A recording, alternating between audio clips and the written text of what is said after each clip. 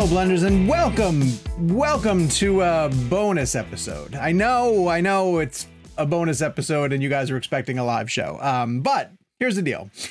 We are in a post-TIFF world where I am still digging out from the amount of stuff that had to do with the Toronto International Film Festival.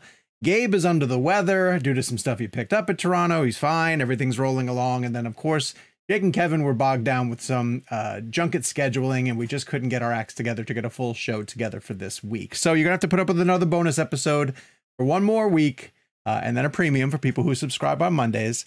And we should be back at it next week because we're also jam-packed with a ton of interviews that we just can't hold off on any longer, including this one, which, as you can tell from the title, is tied to the new film, The Woman King by Gina Prince-Bythewood. And so on behalf of that movie, we got to sit down with Gina, as well as producer Cathy Schulman, while they were in Toronto promoting the film ahead of its September 16th release. And we knew we wanted to get them on ReelBlend because of the way that Gina Prince-Bythewood directs this picture, and the work that she gets out of her cast, specifically Viola Davis and a newcomer that you're going to want to know about named Thuso Mbedu. And she's just incredible, just a great performance by her. And we get into that with Gina and with Cathy.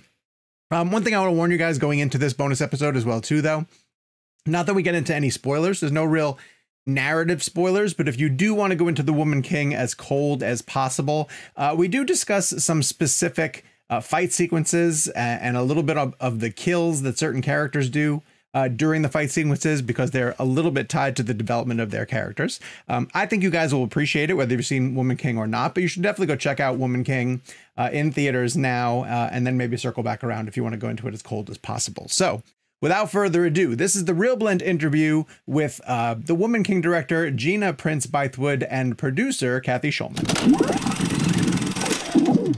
I want to ask about a very specific moment that sort of leads to a bigger question, which is there's a scene on one of the battlefields in your film where Viola Davis blocks a bullet with a sword, and she drops that sword, and then Lashana hands her a new one. And it was so badass that I screamed in my theater. I was alone. I didn't disturb anybody, but that's how motivating it was. I want to talk to you about, can you just talk about filming that moment, but also specifically when you have like battle chaos going around you, how you focus in and capture a specific moment like that? Well, I love that you love that moment because I love that moment too, as does Viola. It is, with big battle sequences like that, it can feel like chaos, but the importance is, does it have a beginning, middle, and end? What is the story that you're telling? And within that, what are the character moments that you're telling? And when you can break it down like that, then you have individual moments like that. And what does that say? Why do we have it in there? It shows, you know, the skill and badassness of Naniska. It also shows the incredible sisterhood in that no words have to be spoken. Take mine, I got this. I can take these guys on that have guns with my bare hands. And so, again, if there's a story to it, then it's not just, oh, this is a cool moment. And so, again, I love that you pulled that out. And, I mean, it was fun to shoot, certainly, but also the choreography. Danny Hernandez, who was our incredible stunt and fight coordinator, to be able to design that and design a sequence where you believe that Lashana Lynch, her character Zogi, can defeat two guys with guns when she doesn't have a gun. And it starts with, well, what's the truth? The truth is muskets take a long time to load and fire, so you have one shot.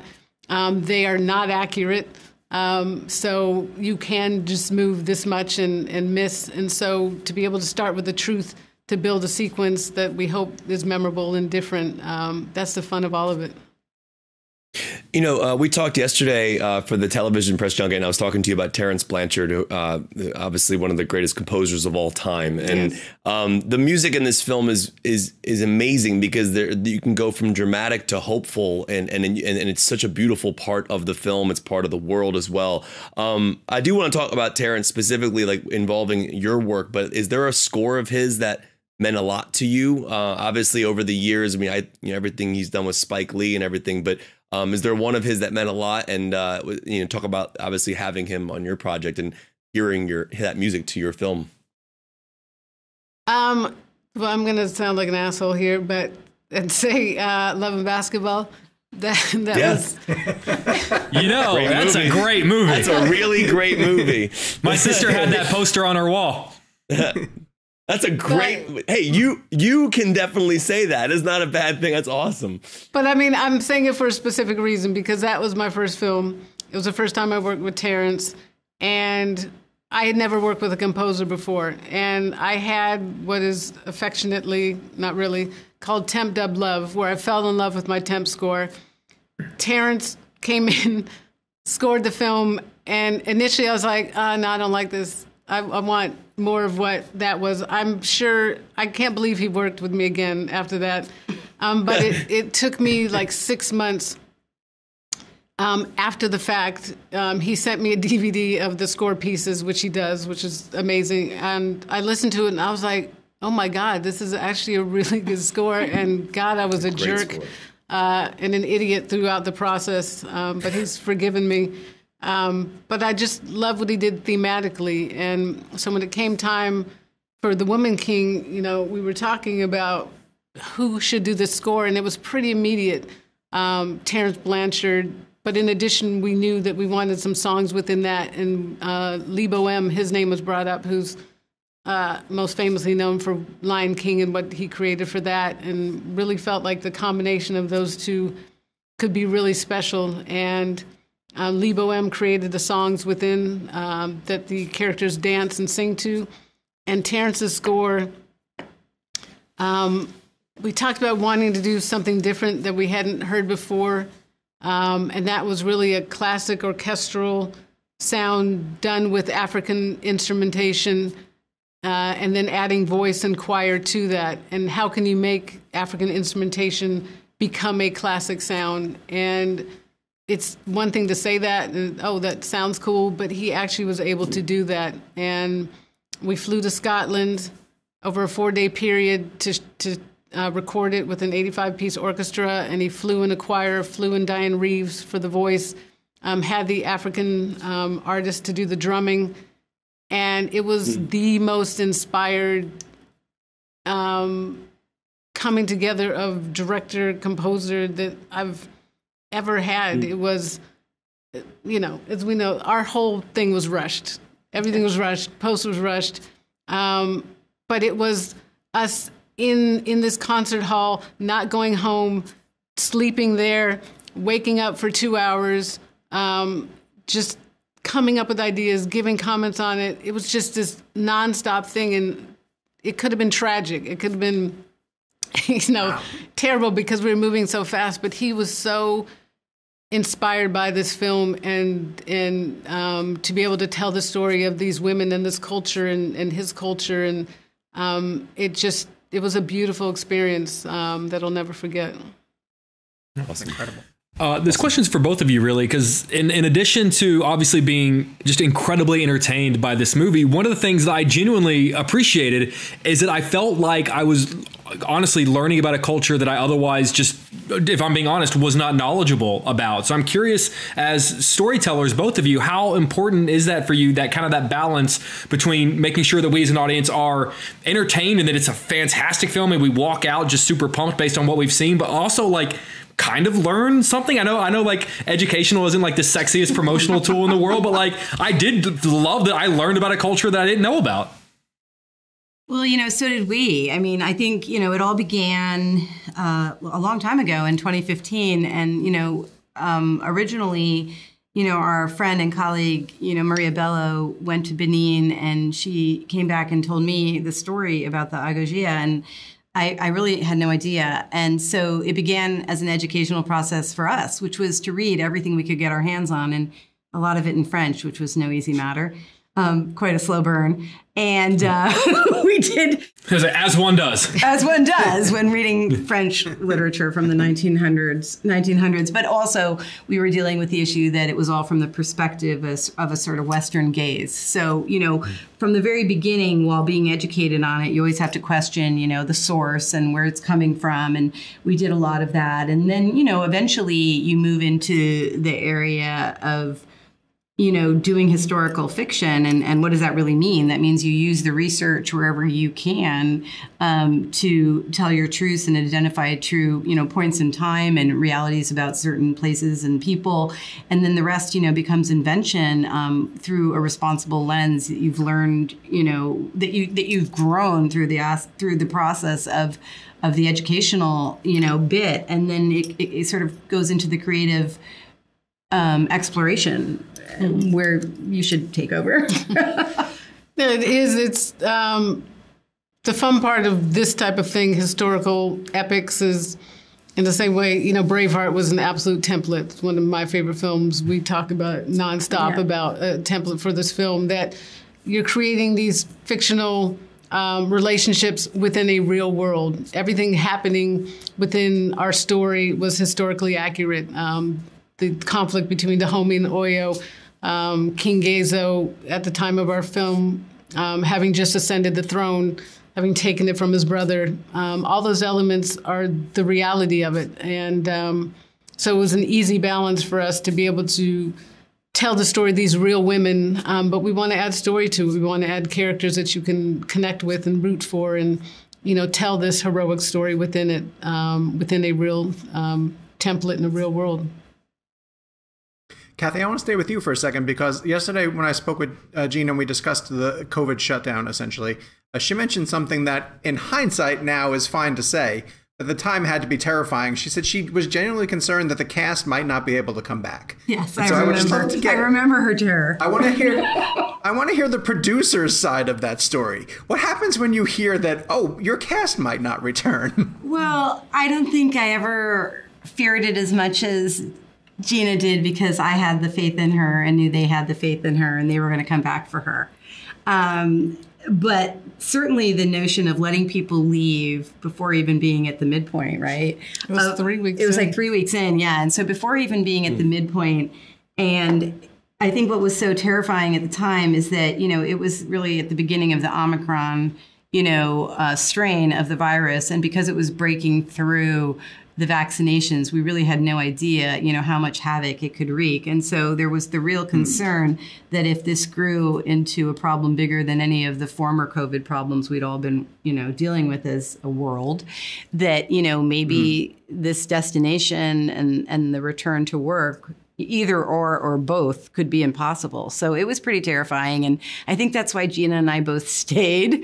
Like, we refused to leave because we had to sort of anchor ourselves there and make sure that we'd be there for the next stop. And it became this like aggressive push to get back to work, which every day we wanted it to be tomorrow, that we could continue. And, and then of course we hit the Christmas holidays. So we had to kind of go through that as well. But it was a scary time. And then obviously, as a producer, just bringing everybody back in a safe way and knowing that we, we're really, first and foremost, you've got the movie, but also we've got, the lives of people, responsible. And there were thousands of people involved in this movie. So it was a big responsibility to put everybody back to work. But we actually were able to do it. And as a matter of fact, that particular moment, in the pandemic sort of moved through that area really quickly and was gone pretty much by the time we got back to work. So it really wasn't that bad once we were there. Our listeners are people who love filmmaking. They want to learn about like shots and how things are done. I want to highlight Polly Morgan, because I remember we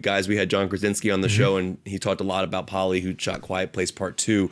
And I talked to you yesterday about too. She shot Where the Crawdads Sing, which looks fantastic. Yeah, she's an amazing DP. But I want to talk to you about yesterday about the PG-13 rating and kind of how I think this is an interesting topic, because like the film does a great job of still is feeling realistic, and the rating doesn't keep it down at all, in my personal opinion. But the idea of how you had to shoot things at night or in certain angles in order to keep from getting an R. Mm-hmm.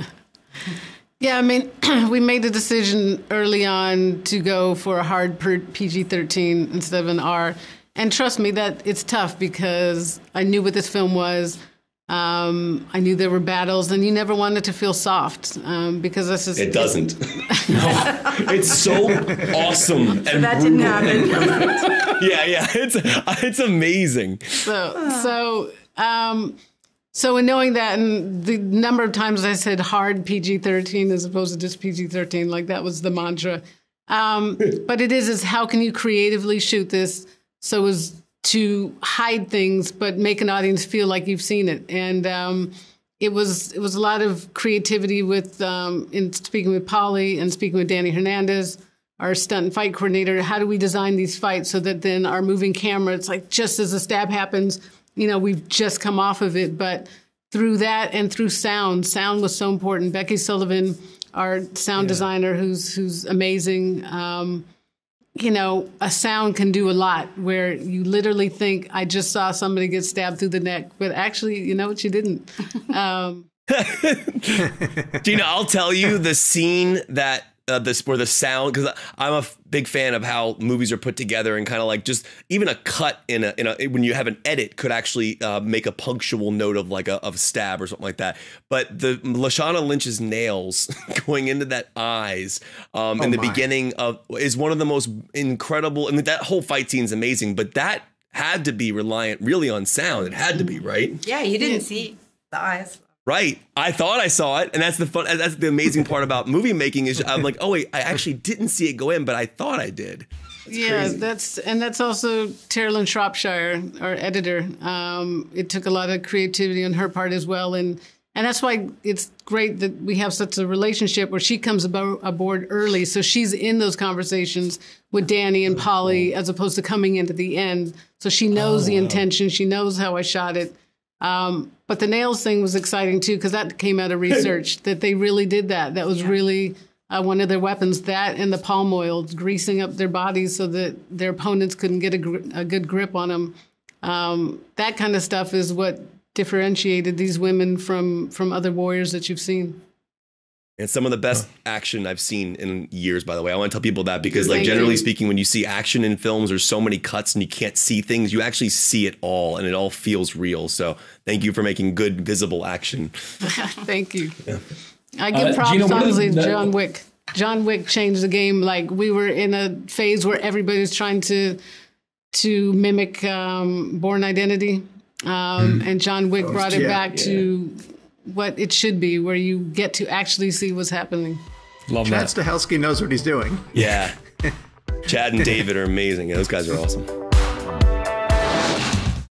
Gina, one of the things that really struck me whenever I was watching sort of this big ensemble cast is how genuinely close they all felt on camera. Like you could feel it wasn't just actors that showed up on the day and they happened to be in the same frame. Like it really felt like there was something there. So I'm curious, did you guys do anything at the end of the day when you guys were done filming? Like, well, what did you do to sort of help facilitate it off camera to sort of bring them close together as a group so that it translates on camera?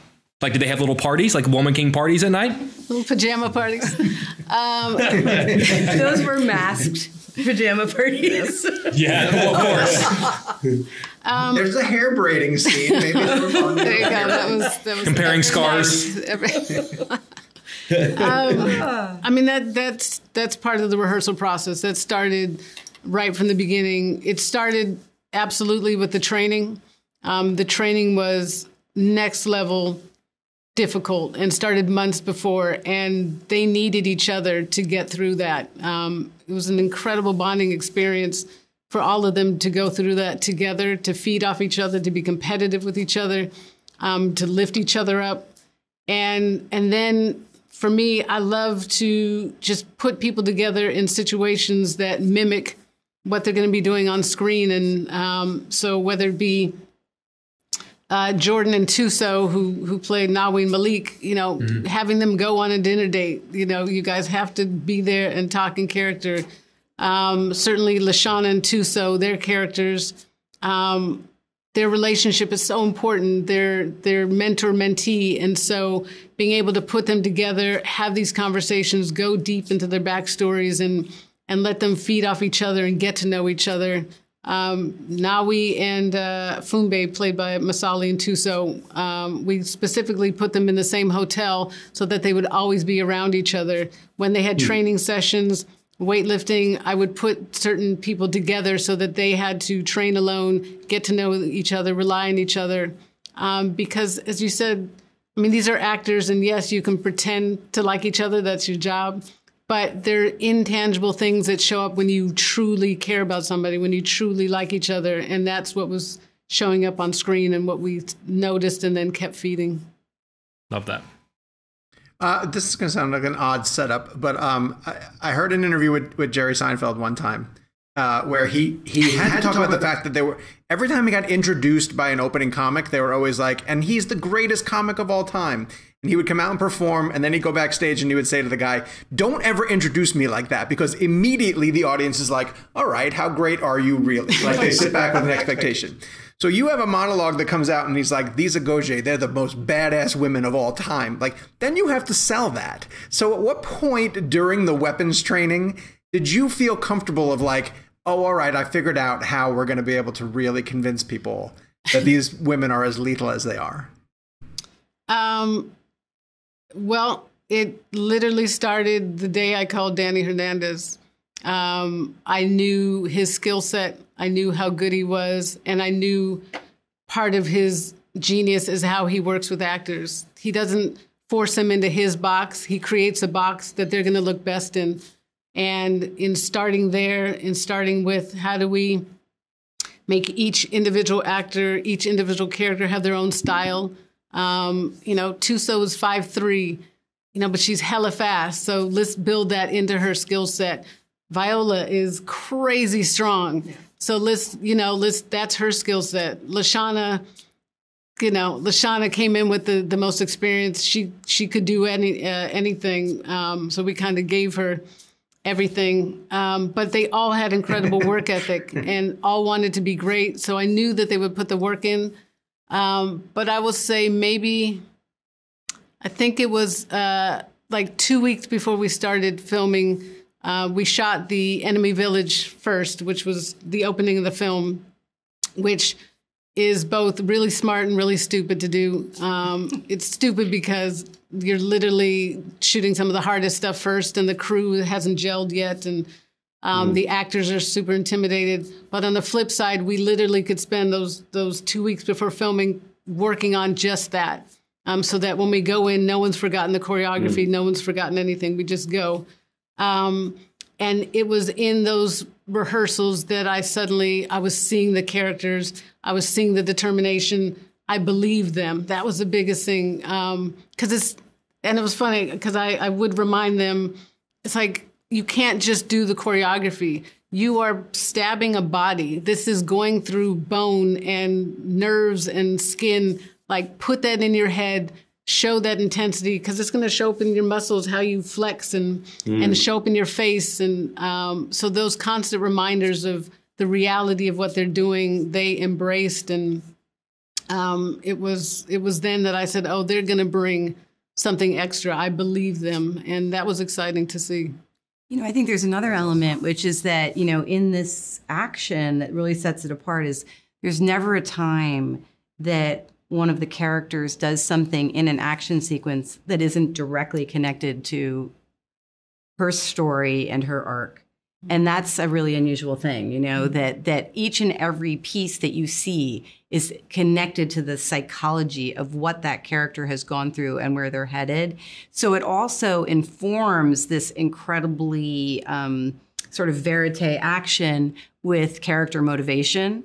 And I think that's what makes it that really sets it apart, so that it's not just a bunch of things you're watching. It's coming straight from the heart, of the characters. Yeah, I think the rope is a really good example of that. The little through line of Nawi, saying the rope is not a weapon, not knowing how to do it, trying to get her friend to teach her. And then in the oil battle, she's got that rope tied to her machete and doing some really cool I was going to say shit, but yeah, some cool shit. You could say it. You could totally curse. Yeah. I think that earned some cool shit. Yeah.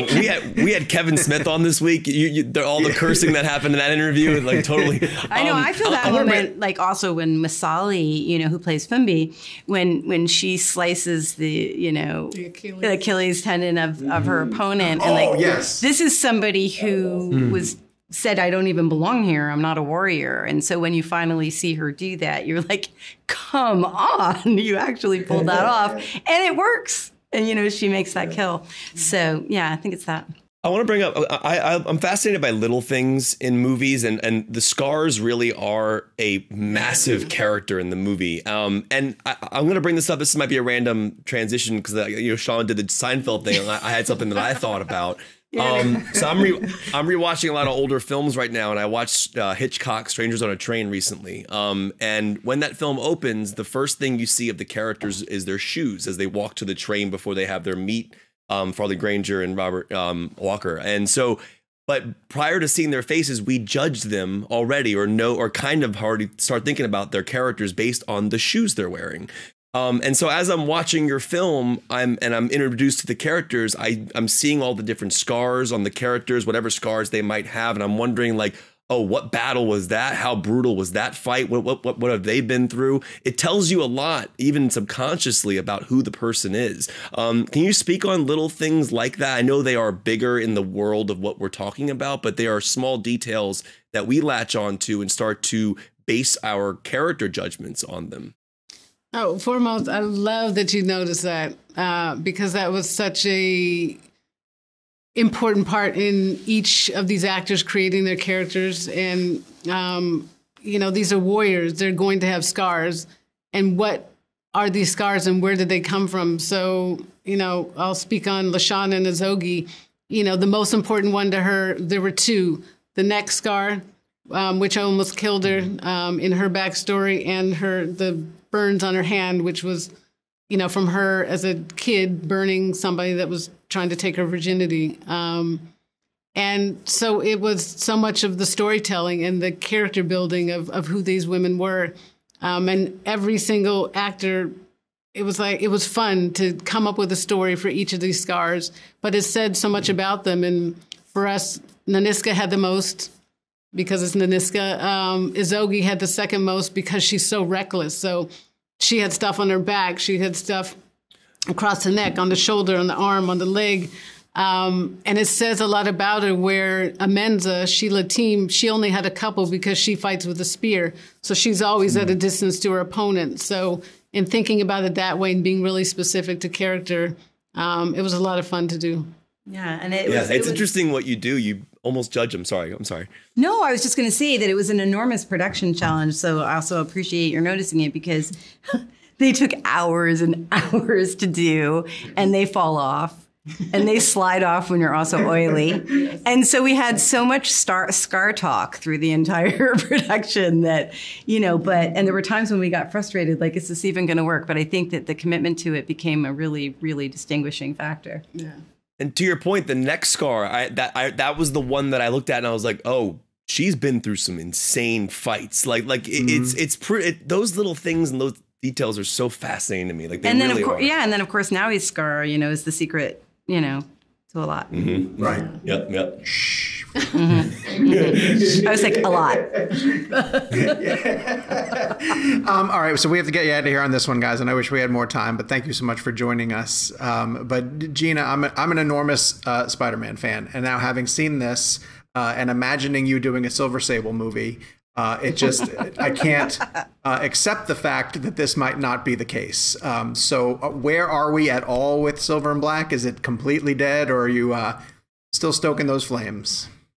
It was those two characters. Silver Sable is an incredibly dope character. Her backstory is insane. I was excited by it. It didn't come to fruition, and Old Guard did. I don't know where we are with that right now. Well, tell them to watch Woman King and then say, give me this movie. That's what I would say. Well, we know you guys have been super busy with Toronto and the premiere of this, and so we can't thank you enough for taking the time to sit down with us. We're enormous fans of the movie. Congratulations to both of you guys, and again, thank you for coming on ReelBlend. Thank you guys for having us. Thank you. Bye. Take care, guys.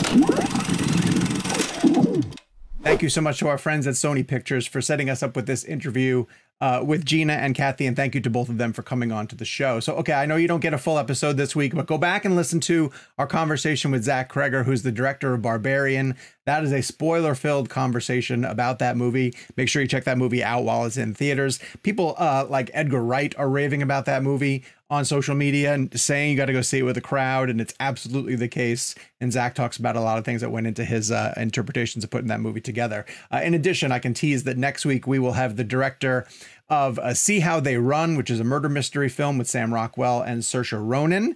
And because we can say this, it's in the can, we have done it. Baz Luhrmann is coming on the show, and he's going to talk about Elvis and his career. And Baz, you guys know we love him. And he is a great, great conversationalist and storyteller, and you will not want to miss that episode when it drops. So keep it here for all things ReelBlend. Hit subscribe, turn on your notifications. We are dropping videos on the regular, and we want to make sure that you guys come on over and enjoy every single one of them.